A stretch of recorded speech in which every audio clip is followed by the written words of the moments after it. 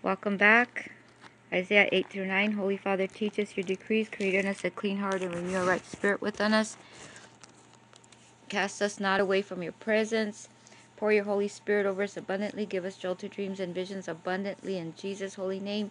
Forgive us our sins, our children's, grandchildren's, all the way back to the first man, Adam. Holy Father, vindicate and recompense us sevenfold for everybody that has stolen from us and our ancestors in Jesus' holy name. Hallelujah. By the stripes of Jesus, we are healed, body, soul, and spirit, from the marrow of our bones out to our skin, 100% in Jesus' holy name. Hallelujah. By the blood of Jesus, our holy Savior, Messiah. Isaiah 8. The Holy Lord said to me, Isaiah, take a large scroll and write on it with an ordinary pen, Meher Salah Hashbaz. And I will call to Uriah the priest and Zechariah son of Jeberechiah as reliable witness. Then I went to the prophetess, and she conceived and gave birth to a son. And the Lord said to me, name him Meher Shalal Hashbaz, which is the name he put on the paper, right? Before the boy knows how to say my father or my mother, the wealth of Damascus and the plunder of Samaria will be carried off by the king of Assyria. The Holy Lord spoke to me again. Because this people has rejected the gently flowing waters of Shiloah and rejoices over Rezin and the son of Remaliah, therefore the Holy Lord is about to bring them against them the mighty flood waters of the river, the king of Assyria with all his pomp. It will overflow, all its channels run over its banks and sweep on into Judah, swirling over it, passing through it and reaching up to the neck. Its outstretched strings will cover the breadth of your land, O Emmanuel. Raise the war cry, you nations, be scattered. Listen, all you distant lands. Prepare for battle and be shattered. Prepare for battle and be shattered. Devise your strategy, but it will be thwarted. Propose your plan, but it will not stand. For our holy God is with us. The Holy Lord spoke to me with his strong hand upon me, warning me not to follow the way of this people. He said, do not call conspiracy everything that these people call conspiracy. Do not fear what they fear, and do not dread it. That's important right there. The Holy Lord is the one you are to regard as holy. He is the one you are to fear. He is the one you are to dread. And he will be a sanctuary. But for the houses of Israel, he will be a stone that causes men to stumble and a rock that makes them fall. And for the people of Jerusalem, a trap and a snare. Many of them will stumble, they will fall and be broken, and they will be snared and captured. Bind up the testimony and seal up the law among the disciples. I will wait for the Holy Lord, who is hiding his face from the house of Jacob. I will put my trust in him. Here am I and the children the Holy Lord has given me. We are signs and symbols in Israel from the Holy Lord Almighty, who dwells on Mount Zion. When men tell you to consult mediums and spiritists who whisper and mutter, should not a people inquire of their holy God who consult the dead? Why consult the dead on behalf of the living? To the law and to the testimony. If they do not speak according to this word, they have no light or dawn. Distress, that's very important right there. They have no light or dawn. Distressed and hungry, they will roam through the land. When they are famished, they will become enraged, and looking upward will curse their king and their holy God. Then they will look toward earth and see only distress and darkness and fearful gloom, and they will be thrust into utter darkness. Nevertheless, there will be no more gloom for those who were in distress. In the past he humbled the land of Zebulun and the land of Naphtali, but in the future he will honor Galilee to the Gentiles. Galilee of the Gentiles. Wow.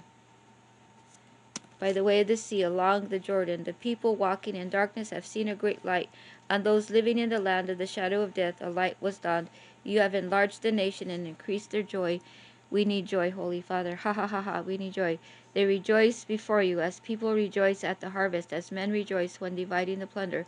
For as in the day of the Midian's defeat, you have shattered the yoke that burdens them, the bar across their shoulders, the rod of their oppressor. Every warrior's boot used in battle, every garment rolled in blood, will be destined for burning, will be fuel for the fire. For to us a child is born, to us a son is given, and the government will be on his shoulders, and he will be called Wonderful Counselor, Mighty God, Everlasting Father, Prince of Peace. That is Jesus. That's Isaiah 9:6. That's very important. Of the increase of his government and peace there will be no end. He will reign on David's throne and over his kingdom, and he's a descendant of David, establishing and upholding it with justice and righteousness from that time on and forever. The zeal of the Holy Lord Almighty will accomplish this. The Holy Lord has sent a message against Jacob. It will fall on Israel. All the people will know it. Ephraim and the inhabitants of Samaria, who say with pride and arrogance of heart, the bricks have fallen down, but we will rebuild them. We will rebuild with dressed stone. The fig trees have been felled, but we will replace them with cedars. But the Holy Lord has strengthened Rezin's foes against them, and has spurned their enemies on Arameans from the eastland. Philistines from the west have devoured Israel with open mouth. Yet for all this his anger is not turned away. His hand is still upraised, but the people have not returned to him who struck them, nor have they sought the Holy Lord Almighty. So the Holy Lord will cut off from Israel both the head and tail, both palm branch and reed in a single day. The elders and prominent men are the head. The prophets who teach lies are the tail. Those who guide this people mislead them. Yikes. That is important. And those who are guided are led astray. Therefore the Holy Lord will take no pleasure in the young man, nor will he pity the fatherless and widow. For everyone is ungodly and wicked, every mouth speaks vileness. Yet for all this his anger is not turned away, his hand is still upraised. Surely wickedness burns like fire, it consumes briars and thorns, it sets the forest thickets ablaze, so that it rolls upward in a column of smoke. By the wrath of the Holy Lord Almighty the land will be scorched. The people will be fueled for the fire. No one will spare his brother. On the right they will devour, but still be hungry. On the left they will eat, but not be satisfied. Each will feed on the flesh of his own offspring. That is scary. Manasseh will feed on Ephraim, and Ephraim on Manasseh. Together they will turn against Judah. Yet for all this his anger is not turned away. His hand is still upraised. Yikes. Yikes. 2 Corinthians 12:1-10. I must go on boasting, although there is nothing to be gained. I will go on to visions and revelations from the Holy Lord. I know a man in Christ who 14 years ago was caught up to the third heaven. Whether it was in body or out of body, I do not know. Our holy God knows. And I know that this man, whether in body or apart from the body, I do not know, but our holy God knows, was caught up to paradise. He heard inexpressible things that man has not permitted to tell. I will boast about a man like that, but I will not boast about myself, except about my weaknesses. If I should choose to boast, I would not be afoot, because I would be speaking the truth.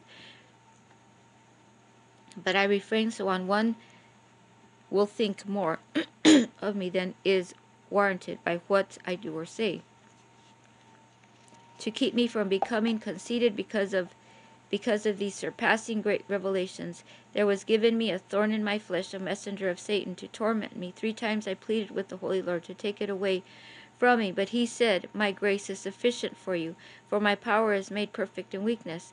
Therefore I will boast all the more gladly about my weaknesses, so that our holy Christ's power may rest on me. That is why, for our holy Christ's sake, I delight in my weaknesses, and insults, and hardships, and persecutions, and difficulties. For when I am weak, then I am strong. It's the strength of our holy God. And my phone turned off again. Psalm 55, 1-23. For the director of music with stringed instruments, a maskil of David. Listen to my prayer, holy God. Do not ignore my plea. Hear me and answer me. My thoughts trouble me, and I am distraught at the voice of the enemy, at the stares of the wicked, for they bring down suffering upon me, and revile me in their anger. My heart is in anguish within me. The terrors of death assail me.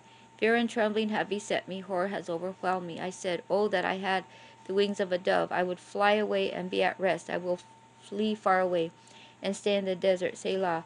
I would hurry to my place of shelter, far from the tempest and storm. Confuse the wicked, O holy Lord. Confuse their speech, for I see violence and strife in the city. Day and night they prowl about on its walls. Malice and abuse are within it. Destructive forces are at work in the city. Threats and lies never leave its streets. If an enemy were insulting me, I could endure it. If a foe were raising himself against me, I could hide from him. But it is you, a man like myself, my companion, my close friend, with whom I once enjoyed sweet fellowship as we walked with the throng at the house of our holy God. Doesn't Jesus say that? Friend against friend, mother against daughter. Let death take my enemies by surprise. Let them go down alive to the grave, for evil finds lodging among them. But I call to my holy God, and the holy Lord saves me. Evening, morning, and noon I crowd in distress, and he hears my voice. He ransoms me unharmed from the battle waged against me. Even though many oppose me, our holy God, who is enthroned forever, will hear them and afflict them. Selah. Men who never change their ways and have no fear of our holy God. My companion attacks his friends. He violates his covenant. His speech is smoother than as butter, yet war is in his heart. His words are soothing than oil, more soothing than oil, yet they are drawn swords. Cast your cares on the Holy Lord, and he will sustain you. He will never let the righteous fall. But you, O holy God, will bring down the wicked into the pit of corruption. Bloodthirsty and deceitful men will not live out half their days. But as for me, I trust in you, holy God. Amen. Hallelujah. I added holy God in the end. Proverbs 23:4-5. Do not wear yourselves out to get rich. Have the wisdom to show restraint. Cast but a glance at riches, and they are gone. For they will surely sprout wings and fly off to the sky like an eagle. Holy Father, thank you for your word. Teach us your decrees. Create in us a clean heart. Renew a right spirit with us. Pour your Holy Spirit over us abundantly. Give us an abundance of joy to dreams and visions. Give us holy heaven visits. Give us holy heaven classes, Father God. We bring our sins, the sins of our children, grandchildren, all our ancestors, all the way back to the first man, Adam. Forgive us, for we know not what we do. Put it under the holy blood of Jesus, our holy Savior, Messiah. Vindicate us and recompense us sevenfold for everybody that has stolen from us and our ancestors all the way back to the first man, Adam. Thank you, Holy Father, for another day of life. We claim 120 years. By the stripes of Jesus, we are healed, body, soul, and spirit, from the marrow of our bones out to our skin. By the holy authority and blood of Jesus, our holy Savior, Messiah. Have a blessed day.